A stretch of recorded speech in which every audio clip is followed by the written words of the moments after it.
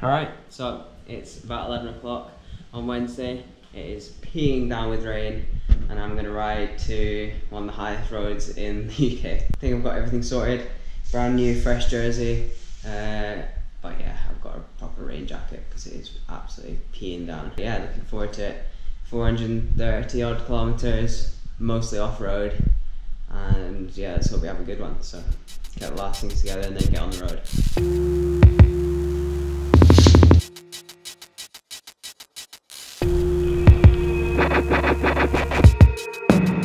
So I might as well talk you through the route. So this first section is quite a bit on road as I head towards Stirling and then to Menstrie. A little bit of off-road at Menstrie and then over to Comrie, and then the real hard stuff comes off-road climbing as I head north all the way to Port Augustus, and then I'm going to start heading more west to the west coast.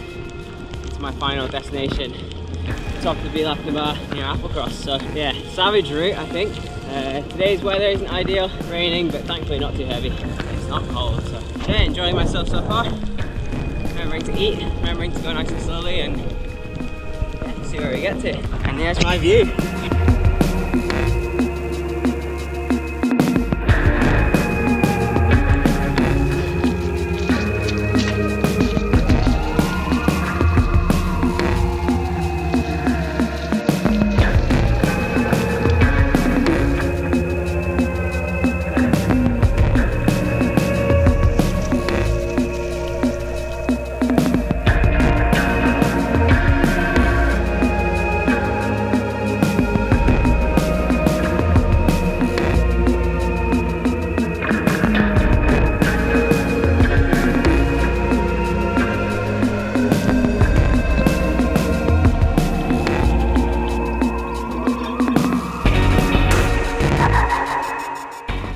So I don't know if you can see this on my Wahoo, but that's the elevation profile. And yeah, first hill of many. This route is pretty much all about climbing and off-road, so yeah, it's gonna be slow going for a lot of it. But yeah, just been over that thing behind me. Now we're heading over to Crieff.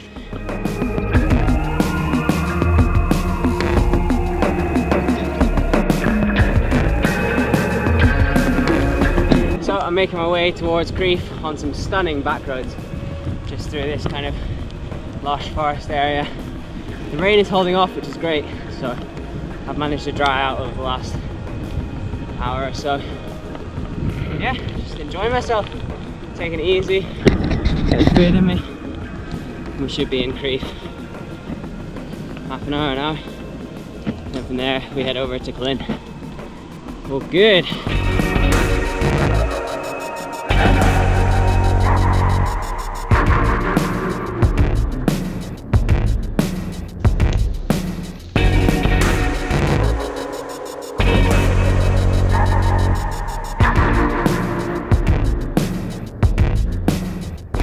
Single track through those woods.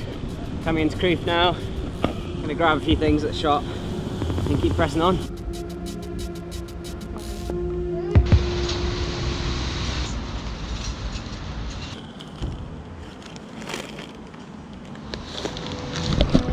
Let's go. Through Crieff, on the way out now. Got some crisps, a few other bits and bobs, and then we're gonna be heading into the first main off-road section.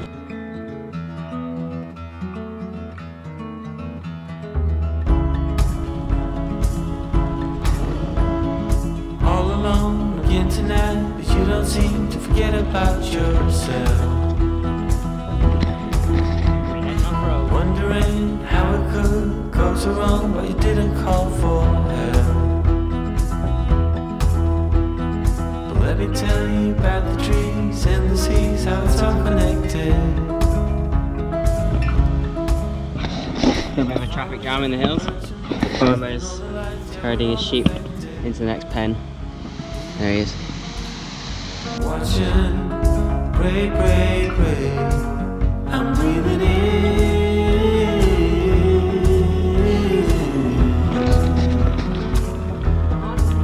I'm breathing out.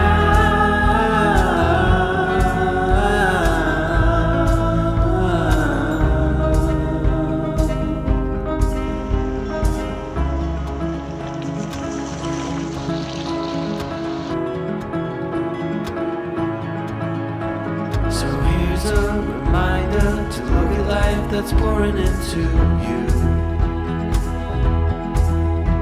And so my friend, let me tell you once again, and you know that it's true. Forget about seeing it or hearing it, in the end you must feel. So that's Loch Tay behind me. Oh I know, gave them a fright. Yeah, just descended down into the valley, heading along to Clun now. Bit of road section now through Clun, up over the Ben Lawers climb into Bridge of Balgi, and then we'll be off road again. But damn boy, look at that view. You're breathing out.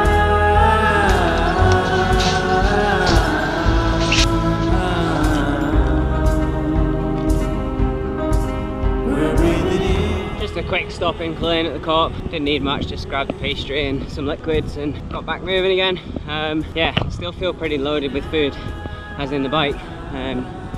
So I'm going to be able to get all the way to Fort Augustus, because I need to, because there's no food stop for another 100 and something kilometers, so that's all good.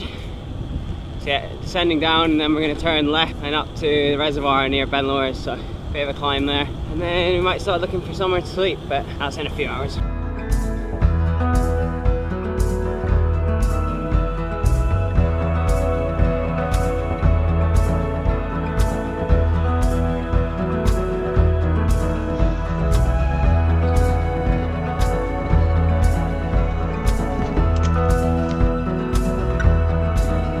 Up here, top of the dam, yeah, in the clouds.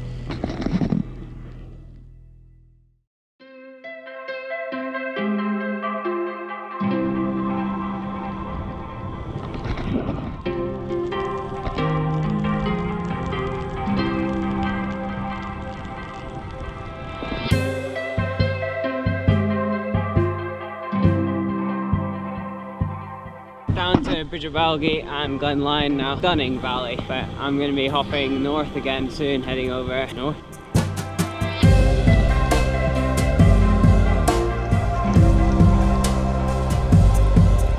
Glenlyon, all the way over to Loch Rannoch and Rannoch Station, so get this out of the way, and then it's a bit mellower for a while over towards Lagan.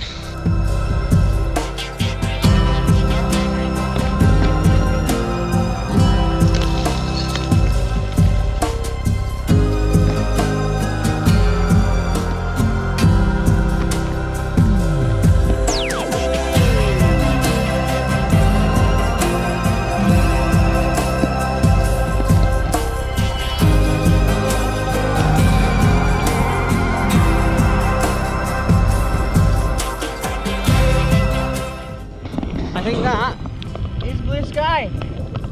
First I've seen it all day. Very good morale booster as I'm coming along into a bit of a headwind along Loch Rannoch to Bridge of Goo. Yeah, nice to see the sky. Wow. So that's the way I'm going to be going in a little bit, but first I'm going to go along to Rannoch Station, which is along this road, and then back and check out Rannoch Station. Sun's getting a wee bit lower now. It's still only 20 to 9, so still an hour or something of daylight left. It's nice and dry.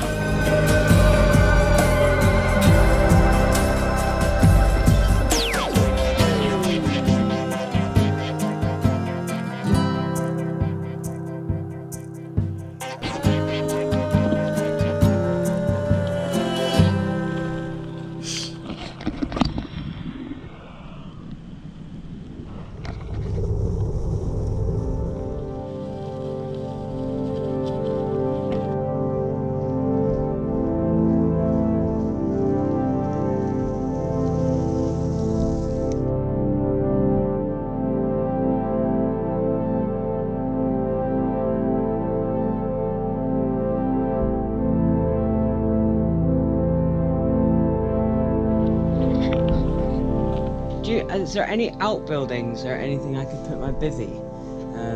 Just so I don't get quite so much. My name's Cameron, so thank you very much. Get in. Okay, so I've locked out with this one. The woman who owns the youth hostel here at Loch Ossian has said that I can sleep in one of these bunks, which is so much more than I asked for. But she said there's been no one been in here for weeks, and there'll be no one in here for weeks after. And I'm gonna touch minimal things, so in terms of COVID, we should be pretty a-okay. And oh my god, just being inside is amazing. Oh, amazing. What a lifesaver. That last section was pretty cool.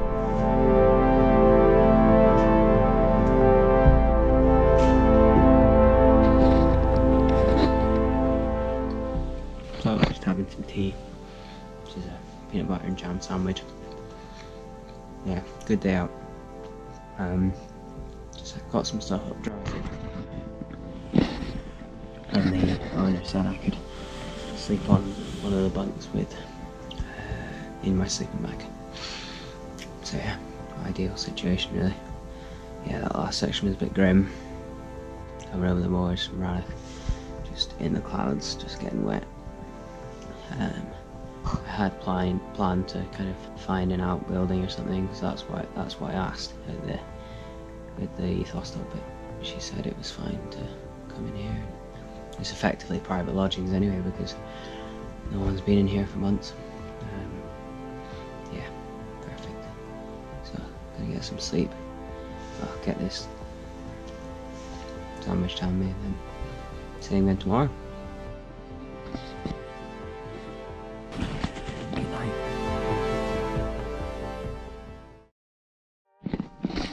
Good morning, it's 5:30. I'm just eating hot dogs for breakfast. I'm getting my stuff together. We'll get on the road.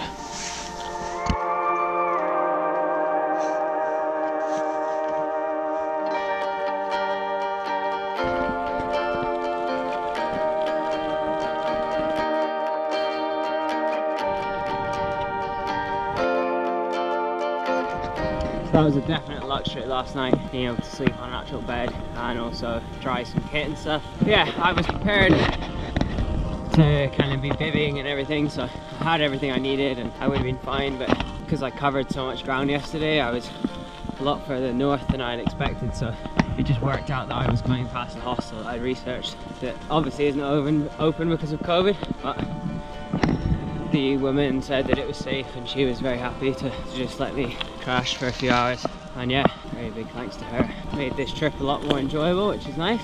And yeah, I'm glad I was out with the midgies. Just those few minutes getting packed up this morning in the midgies was a bit uncomfortable, but that's what I was expecting. So just on the shores of Loch Ossian now, as I'm heading north towards Lagan. So I've never done this section. Never done pretty much all of this route. And so yeah, I'll keep you updated.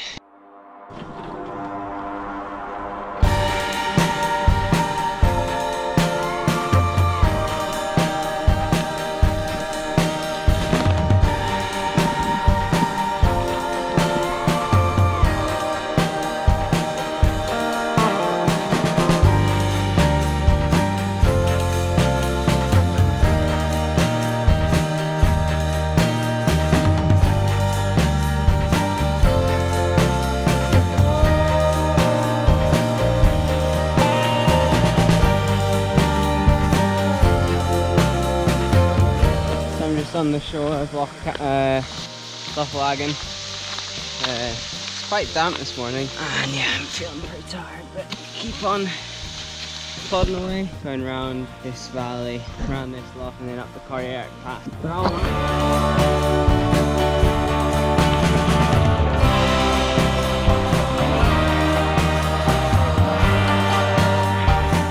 Continuing along the shore of Loch Lagan past the big estate house on the south side, and that means I'm on a road now as well. So it's quite a nice change. So yeah, cruising along this, then we're going up Corriere.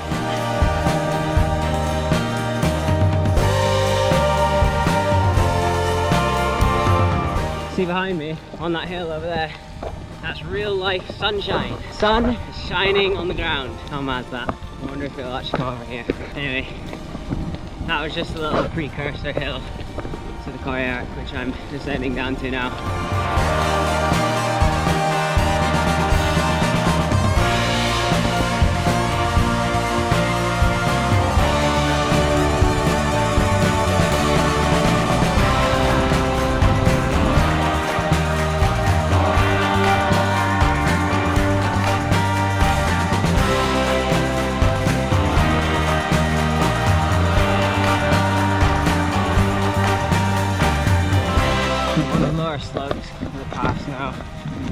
gradient here is pretty steady, around 10%.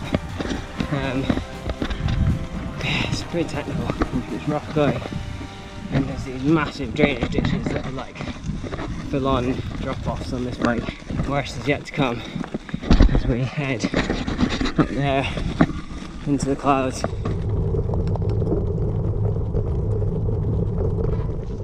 I've basically climbed into this massive bowl, and it does not look like there's a way out, but I think it's up those pylons.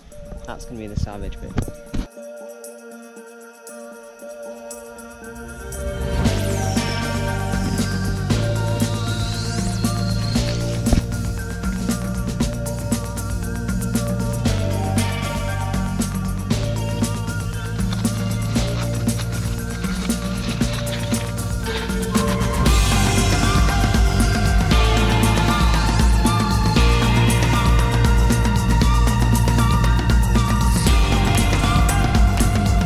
Completed it, mate. Oh, in the clouds.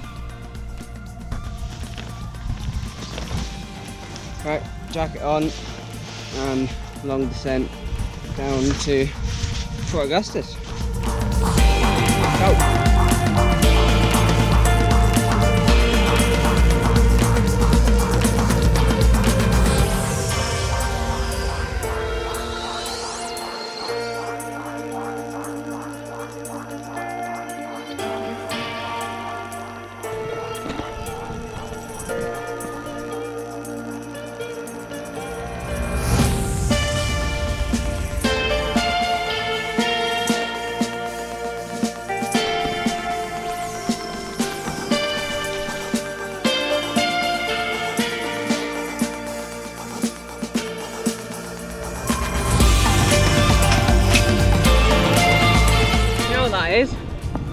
That's the sun.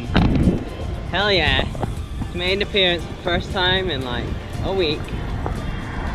And I'm also rolling into Fort Augustus. Loch Ness. Boom. So yeah, I'm gonna stop here for a bit, grab some supplies, eat some food, plan out this next part of the trip, because all the way to the finish there's no resupply, and that's still like 150 k's away, so yeah, get in town, find the shop.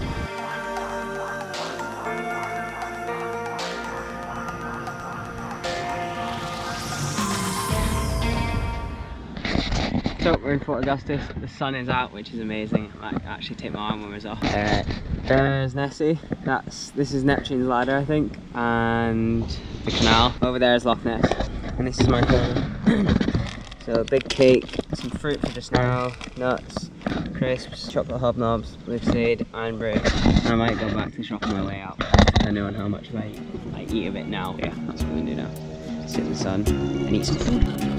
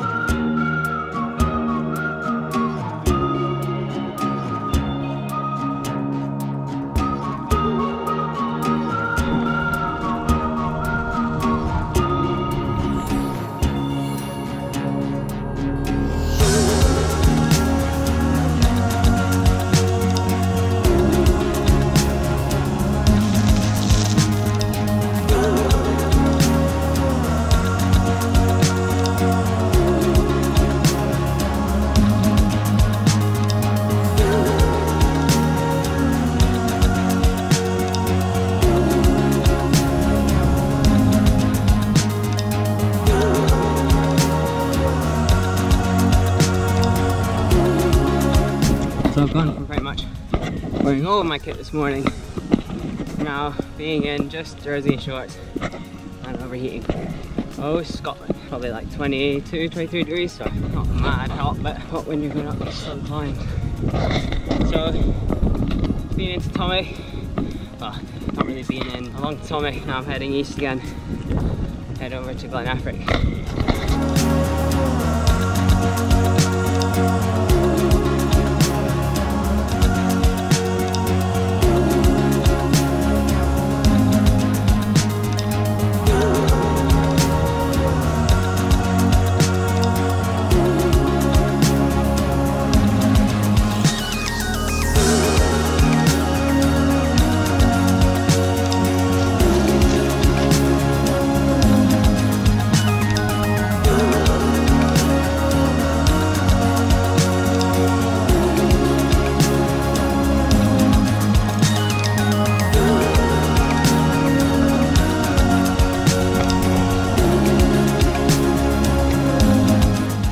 So out here in the middle of nowhere, there's this youth hop. It's obviously shut, but I don't know what they built this with. I guess they drove all these materials up that road that I just went up. That's smart. So yeah, this route has a few hostels on it, so in normal times without COVID, then this would be it's a good route. So there just happened to be a walker walked by just then, which is strange because we are so far in the wilderness. But he's local, and I was just chatting to him about the options. Basically here I can fork left or right, so I can either go up this valley here or this valley here. This one kind of gradually climbs and then climbs quite a lot up to a saddle over there, and then this one is slightly flatter. They both go to very similar places, and I think the one on the left, the easier one, is probably going to be more suitable for my bike and energy levels right now. Because yeah, I'm not like hanging, but I have ridden 2 days non-stop basically, so I'm feeling that in the legs. And yeah, it'll be a little bit off route. I had planned to go up the right one, but as I say, it'll take me out the same place, and then from there I can see what type of route I want to take. But yeah, I think I should be able to get to the finish tonight. My dad's going to meet me there. He's coming up tonight anyway to camp, so it doesn't really matter if I make it tonight or not. Still need to get off of these amazing mountains. Blue sky behind me, that cloud is lifting, which is ideal. Get some more biscuits down me, relube my chain, and get on the road.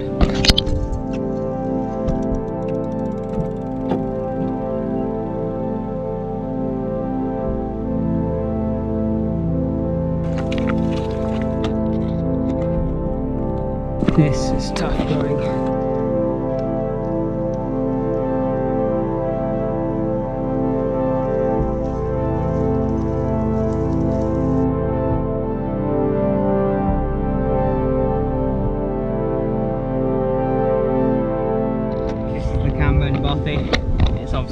It's closed because bothies aren't open at the moment. Yeah, that was tough going. It's just really tedious, like you just can't get into a rhythm. It's not going to get any easier for a while because the track goes to single track and through this valley. So yeah, I think we're starting to go downhill, pushing on.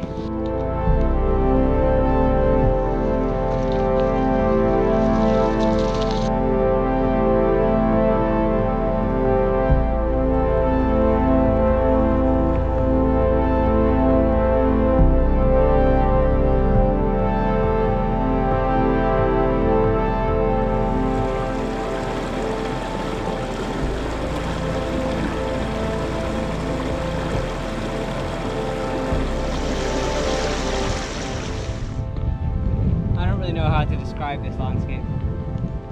It's just breathtaking. Look at that. And this trail, for all of the struggle it's giving out to me, it's pretty special. I can put my jacket on though because I'm getting rained off. This is pretty hard going. It's got to the point where the descents aren't really a rest anymore because they're so technical. But yeah, this is why I came here though. Stuff like this, just total unknown, and finding little gems like this. This isn't a gem, this is like the whole world. I don't know, it's just amazing, and I wouldn't have found it if I hadn't just gone, right, I'm gonna ride. Yeah, like this isn't a recognised route. Like I was on the Badger Divide for quite a bit of it, which is recognised as a gravel route, but people have mountain biked this for sure, but no one's ridden here from near Edinburgh, like in a Warner. And yeah, I wouldn't have come across this if I hadn't tried. And yeah, there's a sick waterfall down there in that valley, and just yeah, definitely the tempo has gone down quite a bit. A lot slower and just methodically going through things. So it's nice. I'm just enjoying it, and I know I'm not too far from the finish, so I should be able to get there by nightfall. Yeah, this was around totally different game to my day-to-day, which is wake up, eat food, train really hard, and then lie about and recover for the next day. This is totally different.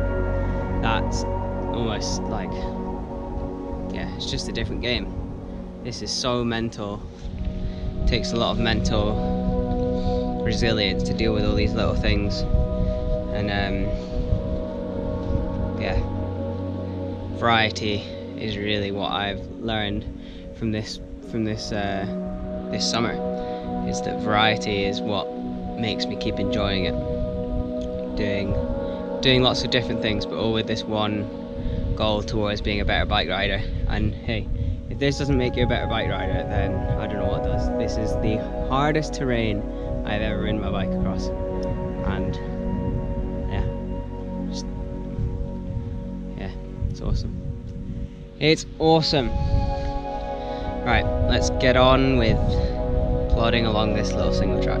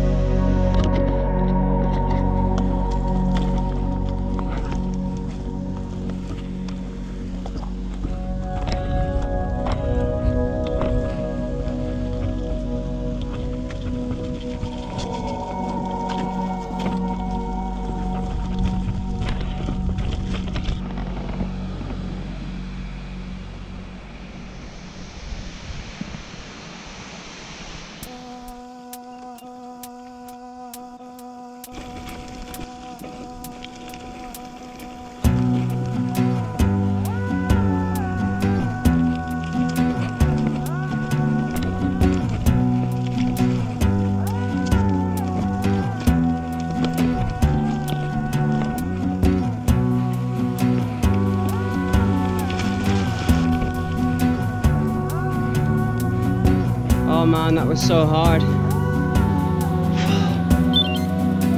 Man, crazy.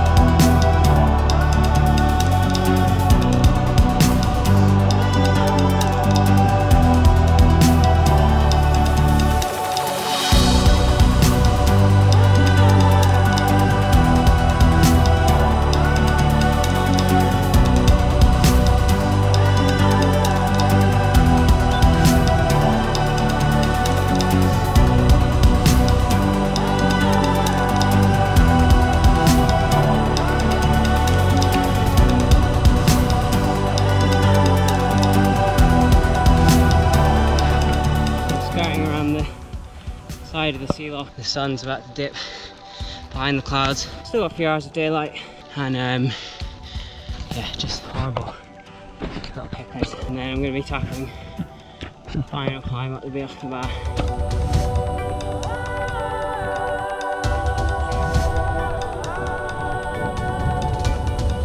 Here we go.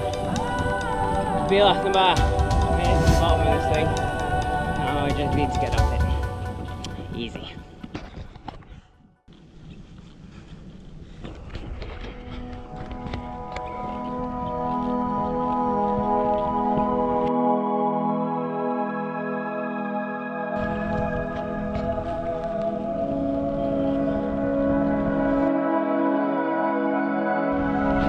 K's to go to the top.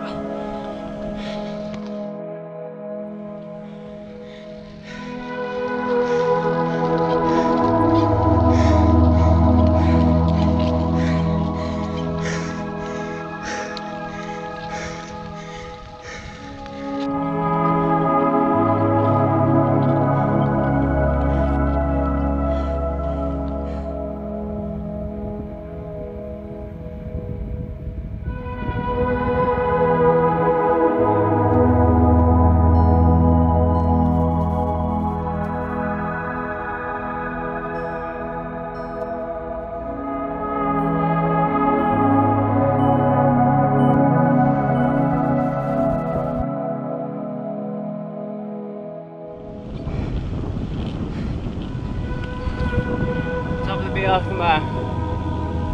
2 days riding, and let's go to the Bealach number. That was tough. That was really tough. Mostly off-road. Good for a view like that.